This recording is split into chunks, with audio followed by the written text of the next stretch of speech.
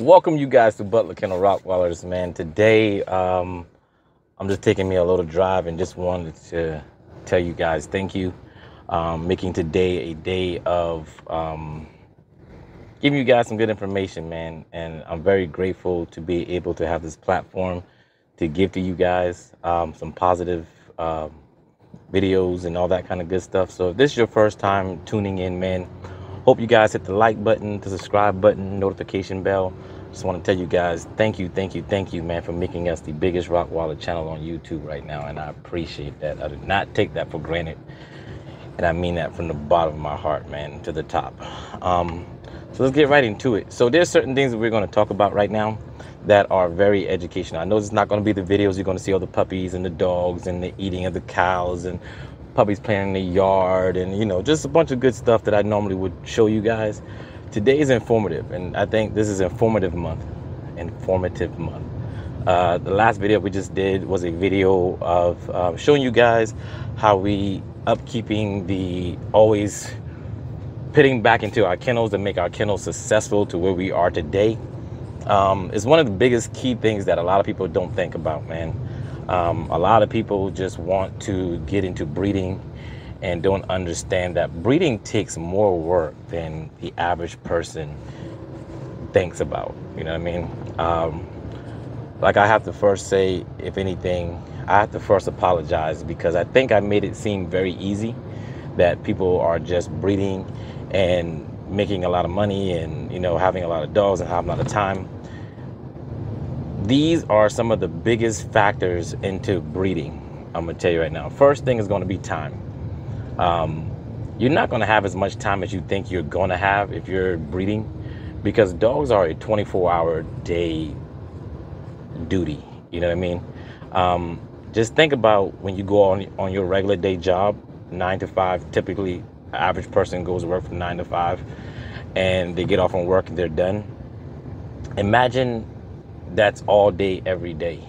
Even on your days off, you have to tend to that. It's a child. It's a child that you're not putting in daycare. Basically, easiest way to put it. You're not going there pitting. Man, you almost hit me coming around the corner. But this is something that you have a child, basically, or children, because if you're breeding, you're most likely having more than one dog at a time. A lot of times when you want to go on vacation, you cannot.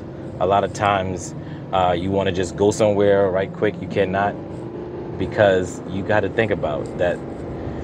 If you're having puppies on the ground, I will say, me personally, it's been so many years that I've not celebrated my anniversary and birthdays and stuff that I wanted to, than the way I wanted to, because I'm always gone working and doing these good things or whatever.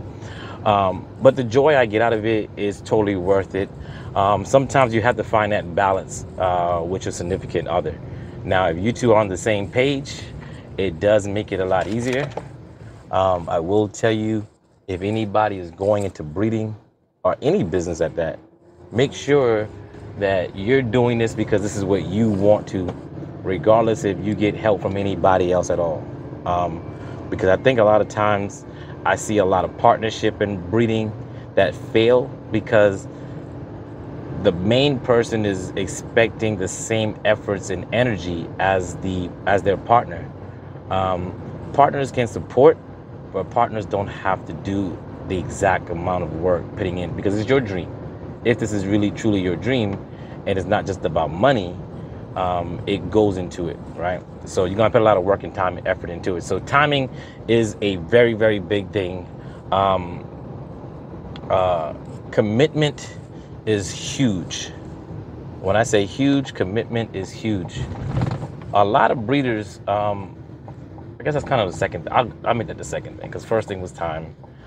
Two is the people, but commitment is very key. You have to be committed to this thing. You cannot waver. One day you want to breed, next day you don't. Next day you, because breeders are going to go through like any business, is going to up, down, highs and lows. When some people start breeding, they may have the luck of success. then they're going to run into this dry spill, or they're going to run. But the biggest thing about it is you're not doing it for everything else. If you have a love and a passion for it, trust me, you're going to take so many L's. It's going to test your will to continue on. That's why you see a lot of breeders out there, but you see very few stay in the game long enough to see the end results. Because what happens is a lot of people aren't committed. They want to get in this business, and I see a lot of people coming to me, hey Tony, I want to breed with you, I want to do this with you, because they want to see the positivity of gains for them. They want to see the fact that they're going to have puppies and they're going to make this money and they're going to do this, and that's what most times problem is. A lot of times people are committed to the money, so when the money don't come in, they don't finish it out because they're not getting what they wanted. They say, hey, I invested $5,000 into this, so I want to see $5,000 back and then 10 grand back. Sometimes you're going to invest 10 grand into something, and then you now get that back, which leads into the third thing, right? Money. Because they all go together. That's why it's like it flows together. You got to be committed, because then commitments, then you leads into the money. The money part is people think that making money is the biggest thing about breeding. It's not. People are going to start, some breeders start off like police officers. They start off with the intent of wanting to be this save person, I'm going to make a difference in it. Then they get in the force, and then they start seeing all the corrupt stuff, and they kept continuing to follow them, and they fall into the trap of everybody else because they get accustomed to it. And like a lot of other jobs do the same thing. Breeders are like, people come into this thing thinking like, hey, I want to be better, I want to do better. But they start realizing doing testings on these dogs, doing this on these dogs, paying for breedings, paying for the dogs, having them do this, shipping and all this kind of stuff. It gets so much money that they're like, you know what I'm going to do? I'm just going to breed this dog right quick, make a couple bucks, pay for this bill, and then I'll be all right. Then when that money's gone, the same thing happens over and over and over and over again, to where it's the same method. And then for you realize you are falling into a rut of failure, because now it's not about doing what's right. You're breeding for the money because you're so deep in the hole. Guess what's going to happen, you guys? When you stop breeding, you're going to lose money. Simple as that. You don't get into breeding thinking because you have a lot of investments in anything. I think, I can't remember who actually said it, but it said, man, Ice Cube said, if you're not willing to put at least 5 years of work and dedication and not make anything back out of it, man, you're not committed, bro. Like you have to be so invested into this thing that, you know, without seeing a single dollar dime. When I tell you, there's been so many years I came back in the negative because I'm putting back so much money into my business that I'm not seeing any dollar bills at all. And I'm like, man, why? But I'm always thinking about the betterment of my dog. Like, yes, I look back 10 years and I'm like, man, that was horrible. I could have did better. But I did the best that I can at the time what I had. And now that when you know better, you do better. So I'm always trying to improve. Hopefully, I look back 10 years from now and be like, man, I wish I'd have done this differently. I've done this better. Because that just means that I'm seeing better opportunity and better ways of doing things and bettering myself. So it's not a fault on mine right now.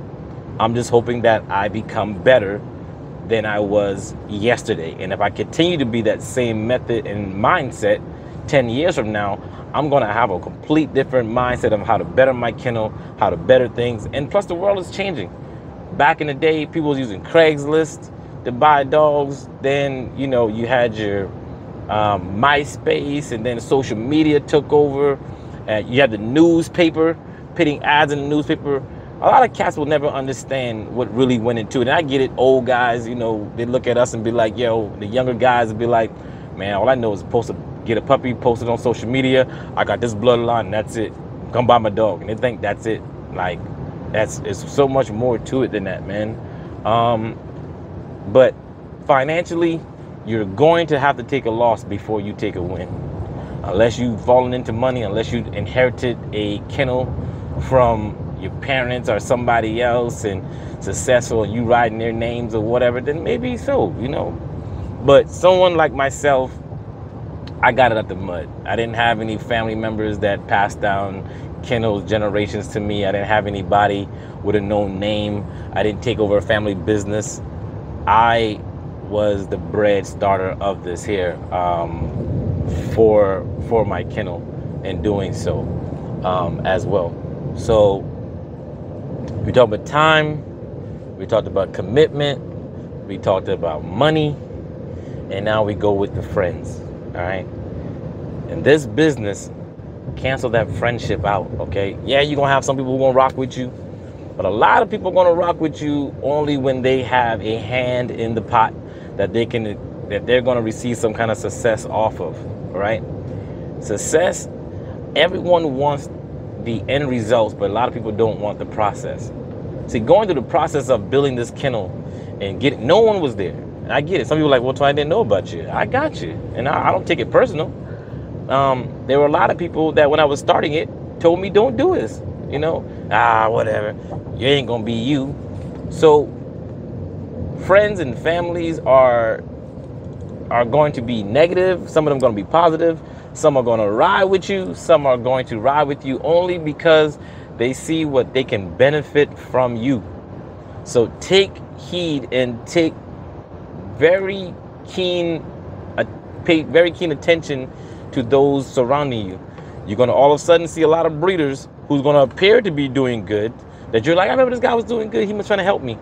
A lot of breeders are going to come up there and try to wash you down because they see you doing good, and they feel like you're coming for them, like, or you're going to be a threat to them later. See, I feel like I'm so blessed in everything that I want to see you succeed. I want to see you do better, greater things than me. And whatever position that is in life, no one reigns forever on the top. You know what I mean? You know, heavy is the head that weighs the crown, man. Straighten your neck up. It's going to be a lot to weigh that crown. It takes a lot of weight, a lot of pressure, a lot of everything. So, but there's going to be a lot of friends, and the people where I say friends, the ones you trust the most sometimes are going to be the biggest ones that's going to disappoint you and are going to want to see you fail, and are going to want to see you drop down and not succeed at this at all, period.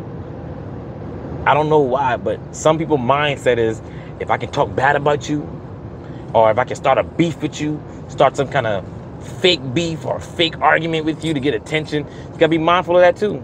There's a lot of breeders out there that don't even have, I can't even tell you why they would be mad at me, but they're just mad at me. Is success they're mad at? And if they're mad at your success, they ain't your friends in the first place. But there are a lot of people that will jump on your bandwagon when you're successful, and some people are going to hate you because of your success. So you got some jumping on the bandwagon because of your success, and some are going to jump off because they're jealous of you. They're cool as long as you're doing good, just not better than them. It's all right. You know what I mean? So you got to be very careful in what you do. Do what you're doing to the best of your ability, and keep everybody mindset out. I said this story before. My brother told me this story, and I'll make it really quick. My brother said there was a frog trying to climb a tree, and he kept trying to climb the tree. One frog stopped by and told us, man, what are you doing? Before you know it, a crowd of frogs were telling them, man, you can't climb a tree. Stop climbing the tree. You can't do anything. News reporter came out there, had a big old crowd of frogs around him. This frog finally climbed the tree. And then all of a sudden, it got a lot of more cheers going on, and everybody was there first talking about him not doing it. But the reporter asked him, like, man, what, how did you climb the tree when everybody was telling you no? He says, oh, I'm deaf. I didn't hear any of them, so I thought they were motivating me. So what that does is tune people out when you got a focus of mindset of what you want to do in life. Stay focused. Do not let people deter you from what you want to do, man. I cannot tell you enough. Do that to the best of your ability. Do not let someone come in and destroy your plans because they can't see your vision. Your vision and a dream, that's why God gives you a dream for you to have. It doesn't give you a dream where you have a shared dream to the person beside you. It's your dream, it's your vision, and he's giving that to you, right? So let that be that part. And fifth thing about breeding is you have to have faith, man, and believe in it, and stop looking at the next man. My faith is that I prayed about this before anything else. Before I prayed And I've asked God to bless me with this, not because of fame, not because of, and I'll be honest with you, I never in a million years saw myself being in the position that I am at now. God gave me a gift. And when you're given a gift, it's not, I didn't earn this. It was given to me. So this gift that I have, I want to share this gift and use that gift and share it with someone else. Because I know I'm not deserving of this gift, but it was given to me. So when it's like a kid, when a birthday is getting a toy, you get all the toys in the world. But if you can't share your toys with your friends, it's not as fun. So to me, God has given me a gift and an opportunity to spread joy and animals and love and be able to share this thing with another person. Another person can heed from it and take it on, pass the baton to the next person to be bigger and better things. Man, I am all for it. Sometimes we get, I'm human. Sometimes we all get distracted sometimes. And sometimes we are reminded about our gifts and what our purpose is and what our purpose is. I'm all over the place. But most importantly, it is definitely for us to do our due diligence in understanding what our purpose is here. So everybody doesn't have the same mindset. Everybody doesn't have the same goals. Everybody isn't wanting to do the same things. So for me, I am looking at this as an opportunity to be a blessing to someone else, what everybody else wants to do in life. So for me, to recap, man, if I can remember everything else, I know it was time, dedication, your money, your friends, and then your faith, man. And staying strong to what you really strongly believe in. All right. So I'm probably label this like, man, my top 5 things to know about breeding before you get started, or what. I don't know what I just do these videos without pre-planning what I'm going to say or do or whatever. I just do these things, man, because I speak from the bottom of my heart. I don't have any editing videos. I don't got to try to bribe you guys on something. I think that's what you guys love to see.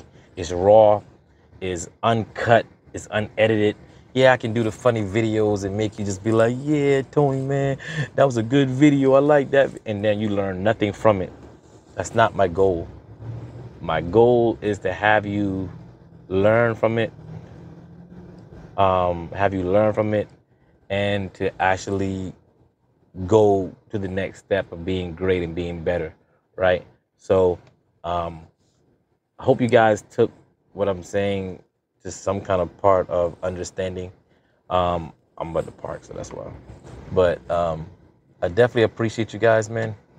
Love you guys. I'm very grateful for you guys for tuning in. If you have not done so yet, man, hit the subscribe button, hit the like button, hit the notification bell. I apologize, this video isn't a video about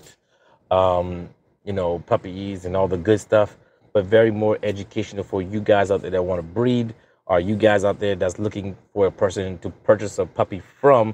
Understanding your breeder is a very important thing, man. I cannot stress that enough.